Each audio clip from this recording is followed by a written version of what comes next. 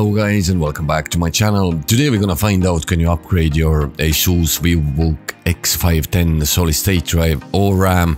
Also you're gonna see what's going on inside of this laptop. You're gonna see how the motherboard looks like, how the battery looks like, etc.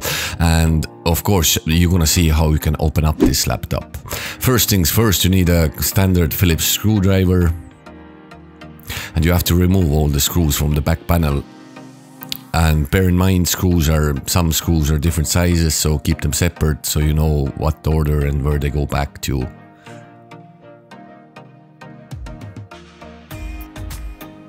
And there's a two little sneaky screws under the rubber pads. You can use kind of a similar screwdriver what I have there to remove the rubber pads. They're just glued in. And remove the screws under them.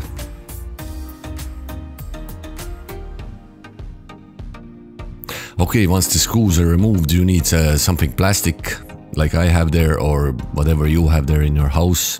Don't recommend using anything metal, you can just break your laptop or damage your hands even, God knows. So take it easy, it will come off. Now it took me about a minute and a half, maybe 2 minutes to get the back panel off. I presume this laptop was never opened before, so it was resisting a little bit, so take your time. Okay, that's how the back panel looks now inside. And we have a bunch of good news in this laptop now. Loads of upgrade options. You can upgrade RAM, you can upgrade solid state drive, you can upgrade hard drive. Great, it's all good news here. That's your battery now. I'm gonna leave some details in the description as well, so if you're looking for some parts or you're looking for RAM or hard drive, it's gonna be easier for you to find. That's your Wi-Fi card there. In a minute we're gonna have a closer look as well, so you're gonna see all the parts in closer. That's your 2.5 hard drive solid state drive bay. I'm gonna upgrade that in a minute, or upgrade, I'm just gonna add a hard drive for storage in there. And that's your M2 solid state drive. I'm not gonna upgrade this at the moment, but it is upgradable. And also I'm gonna leave the links in description if you're looking to upgrade that. And there's your 2x4 DDR4 RAM slots. At the moment there's 8 gigs installed. In a minute I'm gonna add another 8 GB to it. So in total this laptop will have 16 gigs of RAM. Okay, there's your closer look now. That's your battery now with the model number, serial number.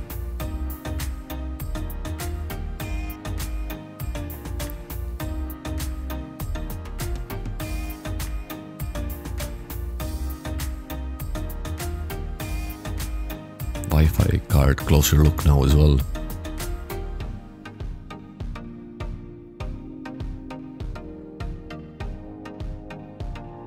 That's your M2 drive now. And there's your 2 RAM slots. At the moment, as I said, there's 8 gigs in it already. It's pretty decent laptop as for upgrading, so it's future proof. You'll get at least 3-4 years out of it easily. I like the laptops where you can upgrade it. Both RAM and solid state drive, or this one now is even better. You can upgrade 3 of them.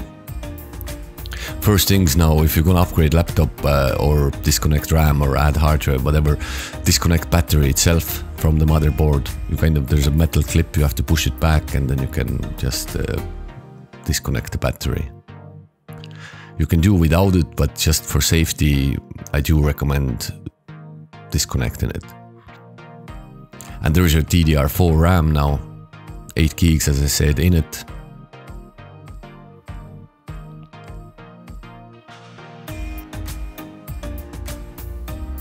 I'm gonna put that back and I'm gonna add additional 8 GB in it.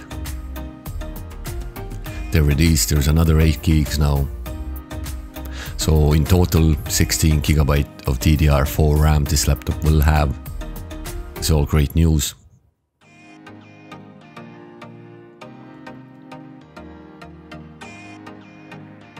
Okay, before I'm gonna upgrade 2.5-inch hard drive or add another one, I'm gonna show you the M2 solid state drive, what's in it at the moment. I'm gonna leave this in it now, just to show you what's in it. There it is, it's the Toshiba drive, 256 GB. I'm gonna leave links in description with possible upgrade options, so you can go and find it yourself if you're looking for a bigger solid state drive. Or you can add 2.5-inch solid state drive to this laptop, so it's up to you.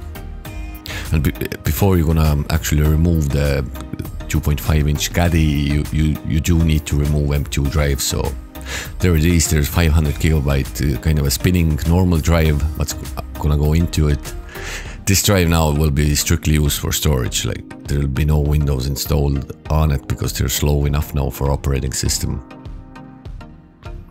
And this fits nicely in there. You need 4 screws to secure that hard drive into the caddy. They don't come with the laptop, so you have to purchase them yourself.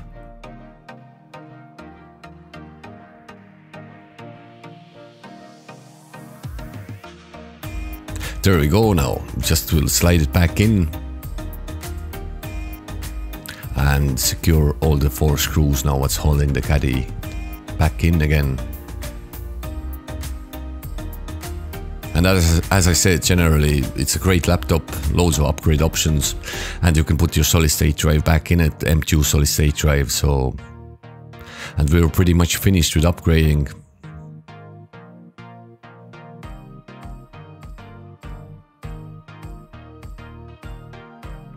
And one thing I do recommend, before you're gonna put the back panel back again, make sure everything is connected and connected properly. If you upgraded your DDR4 RAM, make sure it's sitting nicely in the slot there. And of course, connect the battery in again. I made that mistake myself many times, left the battery disconnected and I had to open laptop again and connect the battery. So make sure everything is connected and good to go. So you can put the back panel back then.